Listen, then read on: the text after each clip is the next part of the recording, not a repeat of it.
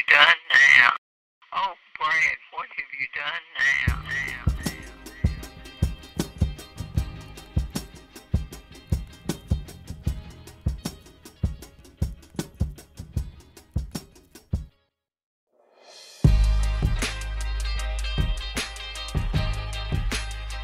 Hello, everybody, and welcome to the Brad Gilmore Show on demand. Welcome to episode 128 already. Already coming back with the flames, son.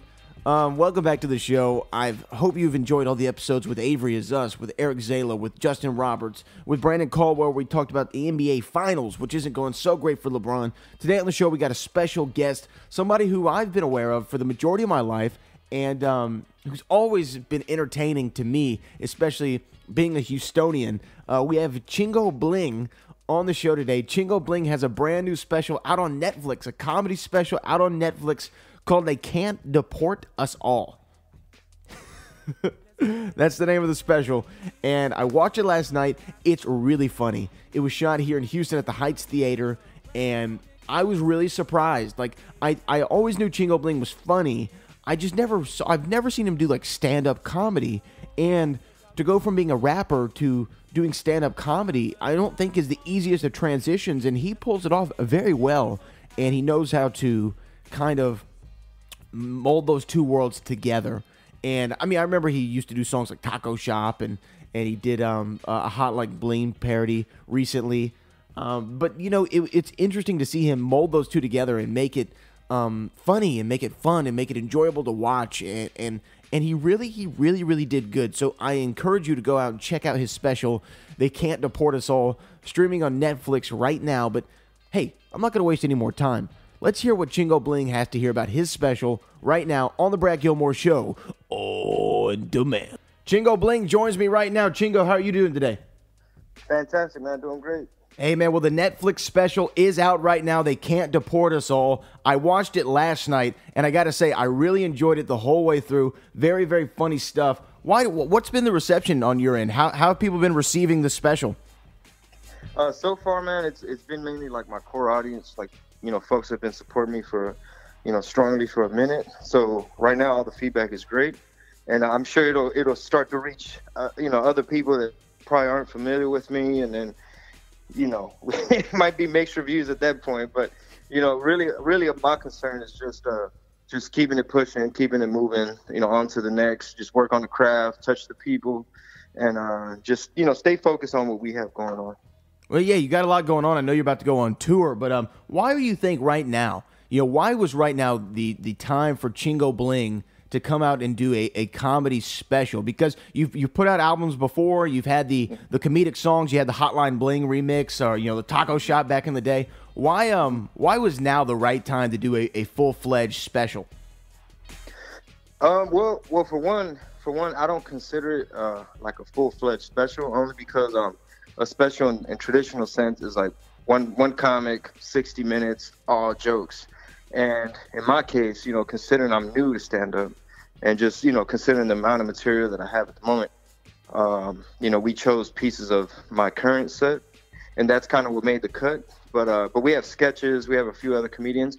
But now's a good time because it's just been like a culmination, just to build up. I got into stand-up, you know, 2.5 years ago, so it's a fun transition. It's a different art form, but you know, I just think it lends itself to, you know, what we do and what I do and everything.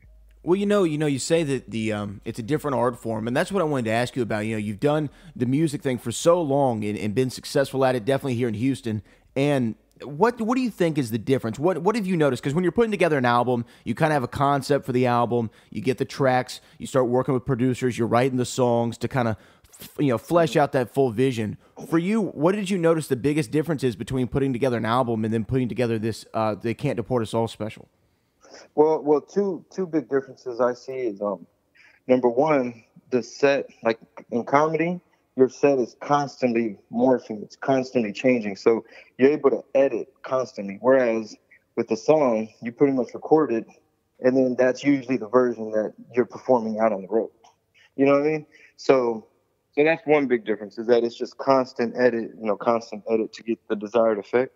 And then another thing too is like with music, a lot of times the artists, we're having to like kind of prompt the crowd.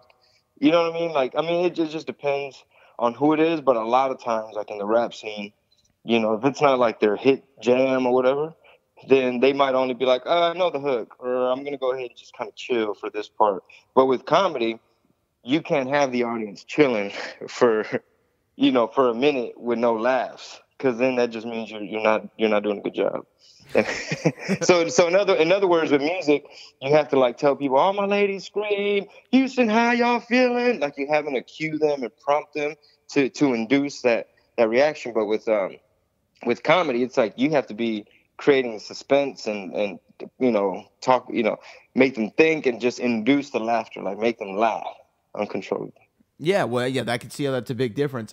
When did you though realize, Chingo? When did you realize that this was your lane? Because you've always kind of flirted between the lines of just being a musician and being a comedic musician at the times. Like I said, the Hotline Bling remix and so on and so forth. When did you realize that this could be your lane of how to differentiate yourself in the scene? Well, once I started kind of like really just diving a little bit deeper into the comedy realm, I started getting the feedback, just getting like the desired results of like, hey, dude, it's sold out. There's a line around the building. Like, you have these couples and just all these folks like in far off places. And, that's a good sign. When stuff's selling out ahead of time, and when you have like a line and, people are just, they're laughing, they leave. They got their money's worth, and they're like, dude, I needed that, or like, man, great job, or whatever. Versus on the rap side, sometimes it's a little hit or miss, depending on the variables, like, the venue or the promoter. Just so many little things can go wrong. It could be frustrating, but I was just getting all the right feedback on the comedy side to where it's like, okay, if I work really hard at this, this can turn into something. This is a cool skill to have. You say that you're still working on material, only doing stand up for 2.5 years. What was it like the first time you stood up on a stage to do stand up? Were you nervous? Did you think that was the audience really reacting to you? Have you ever bombed on stage? How did it feel? Yeah. Oh yeah. Yeah, I bombed several times, especially the first time. The first time I was still kind of full-fledged, like, I guess, comedic rapper or whatever. And I was asked to host like a comedy event. And I was like, oh yeah, this is my first dream. Like, I love stand-up. This is cool, and I can do this. I'm just going to kind of have some ideas on an index card. I'm going to kind of go up there and wing it.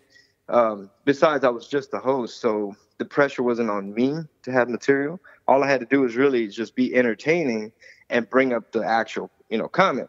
But even that was like a challenge. It was just like, okay, this is a lot harder than what I thought. And then even to this day, anytime I like test myself, challenge myself to go up, like recently in LA, I went up in one of the comedy clubs out there, and it was like just an off night. Wasn't really my crowd, and I was trying out some new stuff. So of course, you get a few laughs here and there just to see what bit has potential. But for the most part, yeah, it's a reality check. Like, you gotta.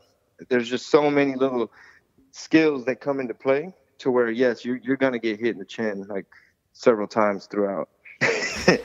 So yeah, it's one of those things. Like, it's painful, but once you get through it on the other side, that's how you're actually improving and you're actually dedicated. No, I can definitely understand that. I always hear the great stand-ups say you have to bomb in order to get better, and I think it's like riding a bike. If you fall off the bike, you know what to do the next time. So you said though in LA that wasn't your crowd. What do you mean by that? What do you think your crowd is? Right now it's like Chingo Bling fans for the most part. Mm-hmm. Like, it's gonna be Latin or Mexican American, or people that get a lot of like the cultural references or little slang things or inside jokes type stuff with me. I mean, a lot of it is just kind of universal, but a lot of it too, it might be like, oh well, I've never experienced a border patrol checkpoint, so I'm just gonna imagine or whatever, But anyway, what I meant was like that particular crowd. It was like zero Mexicans, So some of the stuff that I kind of like would normally work with like on the road that normally would kill when it's like a packed room and they're excited to see you. It's like these folks don't know who the hell they are. So it's a more accurate test on the material you're testing. So yeah, it's just something that you know I am gonna like I'm not afraid of that. So I'm willing to work through whatever I have to work through, just so that the material from now on, it could just be super universal and just really sharp. Because I feel like I'm starting to reach people that have no idea what they don't know anything about like the Tex-Mex mixtape underground scene. Yeah. You know, so some folks are, because different folks know me from different things. So some folks, some of the new people we're going to start bringing in, like the whole thing, like, oh, you do music on the side? Like, that's not even going to be a thing, I don't think. They're just going to know you just as Chingo Bling the comedian. Yeah. It's just like, oh, he was funny and I get it. And, he should be in a movie or something. But you say like some of the people didn't understand the cultural references and stuff like that. But when I watched the special last night, I didn't know about a couple of things, but the way that you set up the jokes and the way you kind of almost the way the bit goes, I feel like I understand it. Like I never heard of Oho before in my life before yesterday, and I feel like I got it. It's when someone gives you the evil eye, right? Yeah. What's the egg thing about though? I don't know where it started. It might have been like in some indigenous, like old, like medieval times type of thing. But you have that Aztec scene, so that's what I was picturing in my head, like an old Aztecan ritual. Yeah, I mean, I'm actually curious. Honestly, man, I don't know if that's a thing that came from like Spain, and it was just like an old European thing because there's an Italian American comic named Sebastian Maniscalco. He's blowing up big time. Anyway, he talks about the evil eye, and he's Italian American, and he describes it in his way, like the way it was in his household. But I was like, oh snap! Like I didn't know that folks from like way out there, like maybe even like Greek, Spain, I don't know, just Europe, like it's still a thing. But anyway, yeah, the egg, I don't know, maybe like a shaman or an old wise man was like, I don't know how to make your baby stop crying, but I think this egg will absorb whatever energy.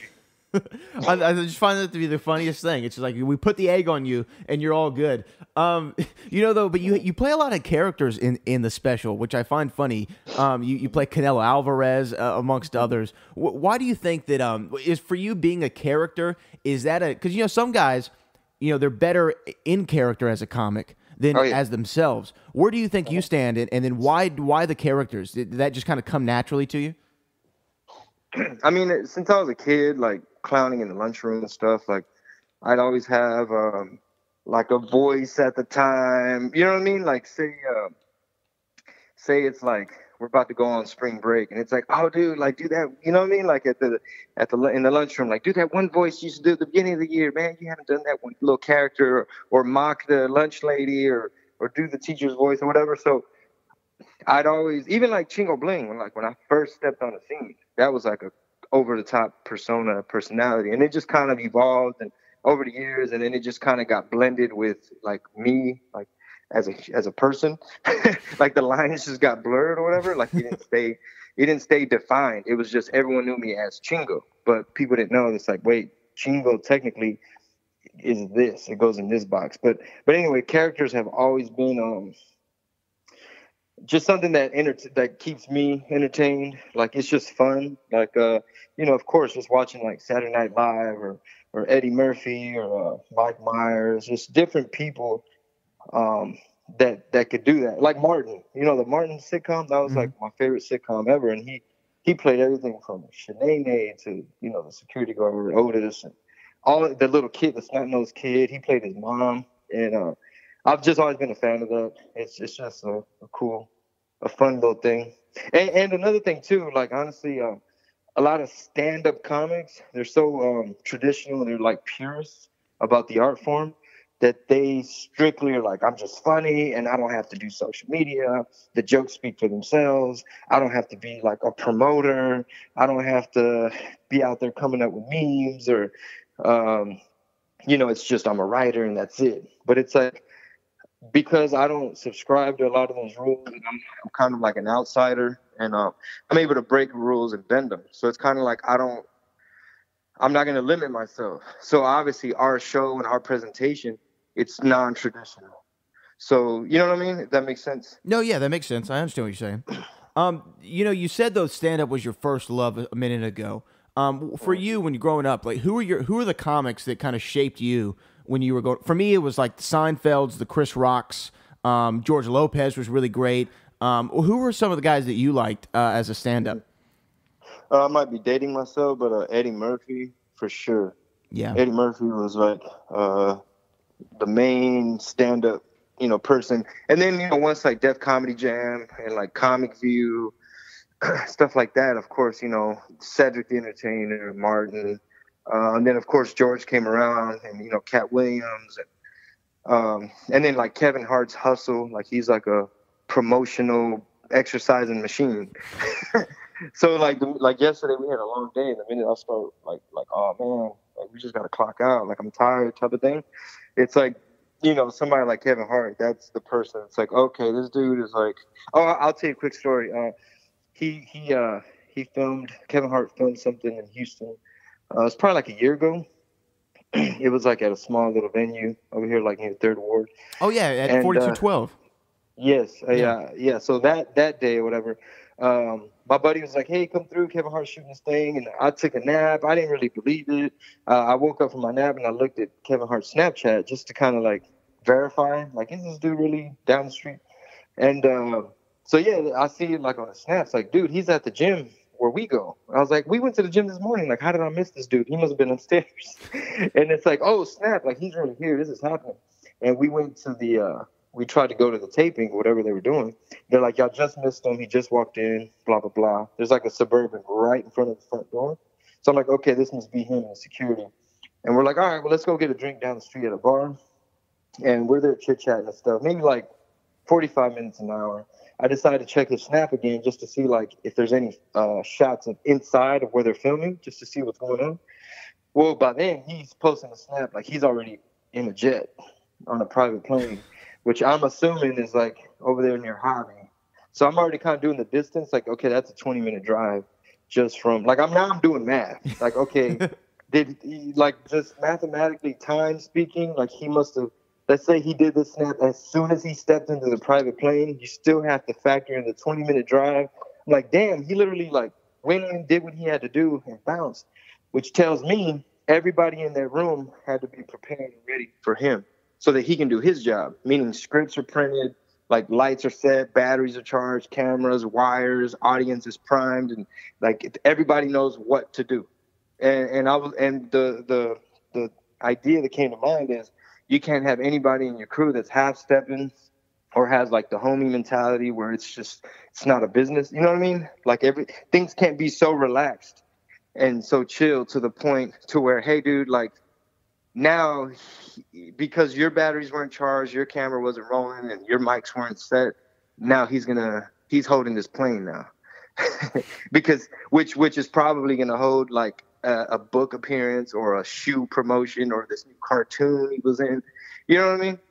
So no, yeah, I mean, you gotta have everything together, and Kevin Hart's another guy, kind of like The Rock. These guys are always working. You always see him on social media, and I mean, I heard Kevin on Howard yesterday. He's got like 8 movies coming out this year. He's working on a new special. The guy's definitely an inspiration. He's nonstop all the time. But when you talk about Eddie Murphy, for me, I completely understand why Eddie Murphy was big for you. He was big for me as a kid too. But Eddie Murphy for me was the first comedian who really seemed like a rock star, who really kind of came across as like the coolest guy in the room, but he was also the funniest guy in the room. Sometimes, it's hard to do that. If you're the funny guy, you're the funny guy. If you're the cool guy, you're the cool guy. But Eddie was able to do both simultaneously. Was that kind of the big thing that attracted? And he was funny as hell. But was that what attracted you to him? I mean, yeah, of course. Like a lot of that came into play. I'm sure. Like, wait a minute, this dude. He's dressed like youthful and urban, like on some like hip hop type street style, but he's in a helicopter and he's selling out stadiums, and he's in movies. He's on TV. He's on SNL. You know what I mean? And just to me, because because Richard Pryor was like before. Like I didn't get into Pryor till like I had to research Pryor later. So it was kind of like you're right. It's like, man, this dude's like a rock star. Like he literally like a bucket list all like by age 21. Like you're doing stadiums, you got the record in this, you hold the record in this, you're in these huge movies, you're on Saturday Night Live. Like damn. You did it all in one fell swoop. Yeah. Yeah. And then of course like longevity, that's what's important to me. You know, longevity and just being consistent. That's super important because anybody could be hot for a year. But like how do you sustain it and just keep it going and have like a retirement plan and just like, you know, what's the 30-year game plan on this? You know, that's always, I work with Booker T, WWE Hall of Famer, and that's what he said when he was out there wrestling. He said in his mind at 30, he's like, I want to have everything together. I want to be retired by 30 and have my everything that all my bucket list checked off and ready to go and be here for the long haul. You're about to go on tour, is that right? Well, the tour hasn't really stopped. Just the only thing is, right now we're taking 2 months off, and then the tour kicks back up like late August. And you're going to improvs. I see you're doing Chicago. You're going to be in California. What is the tour going to consist of? Is it going to be like the special? You're going to have your friends with you, kind of doing comedy. You're going to do sketches. What's going to be the tour? Yeah, it's going to be stand up. It's going to be me plus 2 other stand ups, and then I'll come and go about 3 times throughout the evening. So I'll come out early off top and maybe do a lot of my new stuff that I'm working on, and then hand it over to another comedian, like hand-picked dudes that I vouch for and I roll with. It's not just, oh, this is the guy the club hired. That's some local dude. Go get a beer, clock out. No, it's like we want it to be good from start to finish. And then I'd come back out probably like in character as someone else and then do some jokes related to that little world and then bring up the next guy and then close it out at the end. So really the biggest challenge with the remainder of the year and the cities we have coming up is some of these cities we've been to before. So not only have they maybe seen the special and been to a show, so they're going to want new jokes. And that that is another difference. I don't mean to cut you off. That is another difference between comedy and music. When you go back to the same city again, the fans will show up and they want to hear the same records because they want to hear their favorite songs. But jokes don't have that shelf life. Once they hear it, they're like, okay, I've heard that. Give me something else, right? Yes, exactly. Because once you know the punchline or the surprise, like the plot twist, the reveal, then it takes the sting away. It's not going to be as funny. But there's a few exceptions. Like for instance, Fluffy, Gabriel Iglesias. Like without a fail, pretty much every show, the audience is going to like request jokes at the end. So it's kind of like his encore. So either way, he gives you an hour of fresh stuff, and then at the end he'll do a couple bonuses to where it's like karaoke and the audience knows it verbatim. No, definitely. So, I think that I think that you always though have to. I guess this is part of the tour though, to go out, try the new material, see what works, see what doesn't work, and then are we going to get another special? Are we going to get the fully fleshed out special like we talked about, where it's Chingo Bling for an hour? Yeah, I mean at some point. Right now we're still playing with the format, and I'm going to be patient so that the next one is a cut above and it's just always improving. And there's no rush. There's no need to drop another one in a year or anything. So the main thing is, yes, there will be like several specials, in case. I mean, I don't really see that not happening, only because stand-up is one of those art forms to where like I never want to like get rusty in that regard. I never want to be whack in that regard. So regardless of whatever movie, just like Kevin Hart, I think he's a good example. Regardless of like how many movie projects and shoes and books and all these things you have going, you're still in the lab because in a way that's like hip hop, to where it's like you can't be whack. Like that's not an option. You cannot be hacky and just lame. You got to work, and that's it's just a thing. That's the thing that connects you like to the people, to where you never really want to get rusty, because it's tempting. Like a lot of people, once they start getting movie roles and stuff, like Eddie Murphy, even they just leave stand up alone, and then sometimes like 20 years later, it's like, all right, I'm gonna get back in there.